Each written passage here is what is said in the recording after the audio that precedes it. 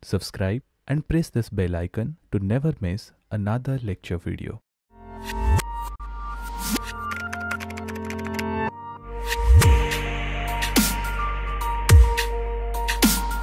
Power 80 or e to the power minus 80, a real exponential. This is your real exponential. This is your GATE. This is your complex exponential signal. But complex exponential signal must contain your frequency component. So this is a complex exponential signal, as you have a J here. It's a very simple thing. Why I'm boring you? Okay, real exponential signal. Look here carefully. First thing first, look here. If you have a f of t, this is one example. Okay, if you have a f of t, यहाँ से आपको बड़े अच्छे से देखना है. Do not skip a single second of time. Listen to this carefully. If you have a f of t, the Fourier transform of this f of t is if you have a f of t which is given as e to the power minus 80 ut, the Fourier transform of this function is nothing but you just need to write down this f of t and you just need to multiply e to the power minus j omega t with this f of t, right? Now if you do so, you'll get 1 by a plus j omega. That means what? That means the Fourier transform of this f of t, the Fourier transform of this f of t is nothing but 1 by a plus j omega. Clear? So इसको factorise करोगे तो if you do factorise this in a proper way, like इस पे ऊपर a minus J omega and here a minus J omega multiply करके if you do the factorisation, then at the end you will going to get this kind of function, so that we can extract the real component and we can extract the complex component और imaginary component. Now listen to this carefully. यहाँ से आपका पढ़ाई start होता है, यहाँ से gate का लेवल स्टार्ट होता है.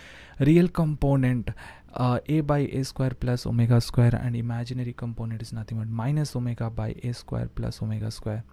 So what you can see here, the real component and this imaginary component, look here carefully. F of j omega is given as 1 by a plus j omega, right? We know if you have f of omega,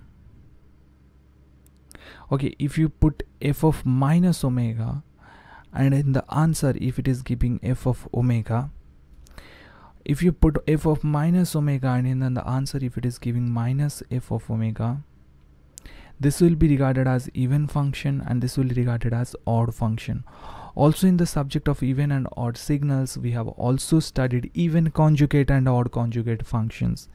If you have a f star f of minus omega, f star f of minus omega, if it is giving you f of omega and f of minus of f of omega, then this will be regarded as even conjugate and this will be regarded as your odd conjugate.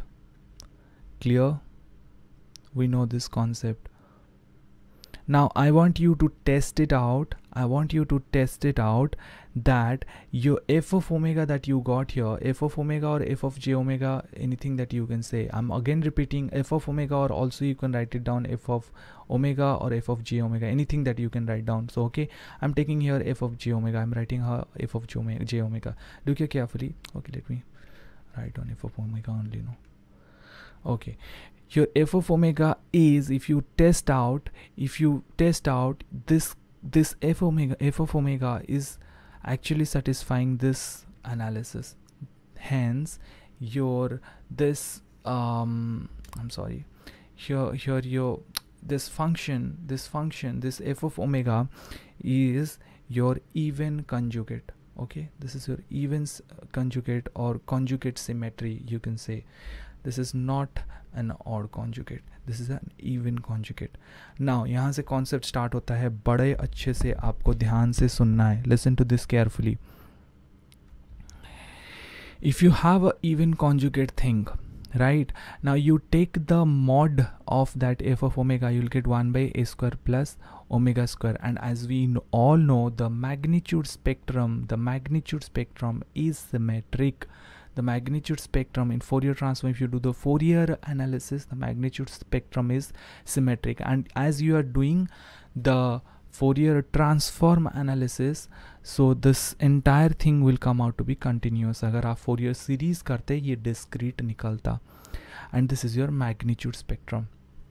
Similarly, your frequency, your phase spectrum is anti-symmetric. As you can see, f of omega is minus tan inverse omega by a. It is anti-symmetric. You can see here from this graph, and it is continuous, and yes, this is your phase spectrum. Okay, this is how you need to remember it. And your f of t is here in the final way. You can say in this way, when as this is your real value, your magnitude spectrum is even symmetric, and you can say here it's symmetric, and this is your anti-symmetric or odd symmetric, or anything you can say that.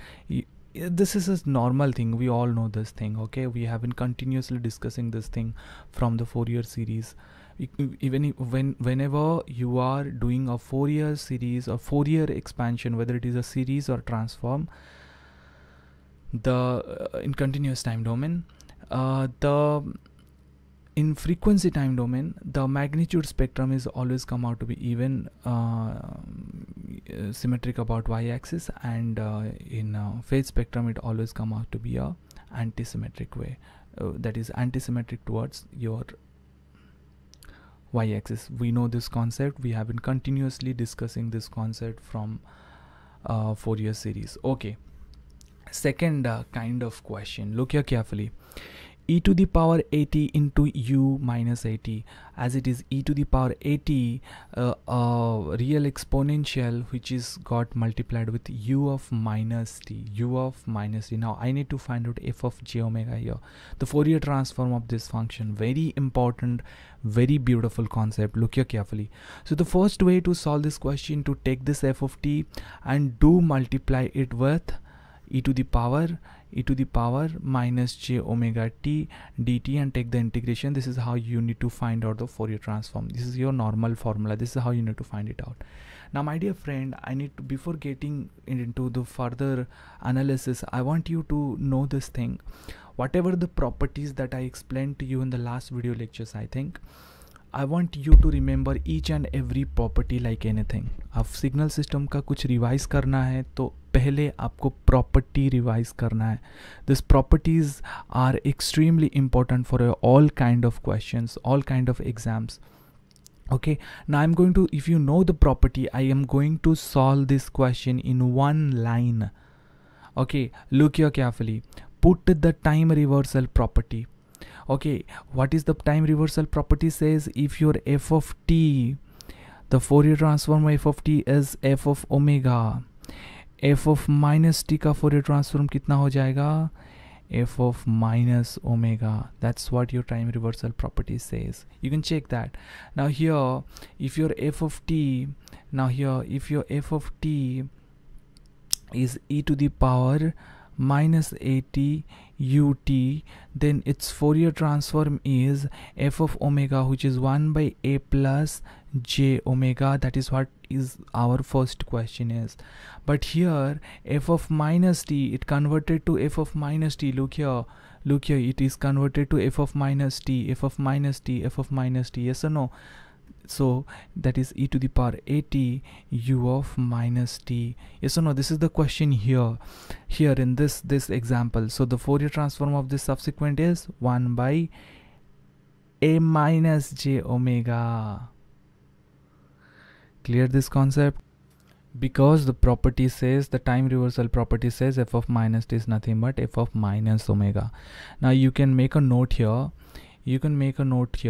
If f of t is a real valued, if your f of t is here, that is e to the power minus at ut. Okay, if your f of t is real valued, then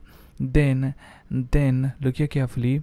If your f of t is real valued, then f of minus t is nothing but f star omega.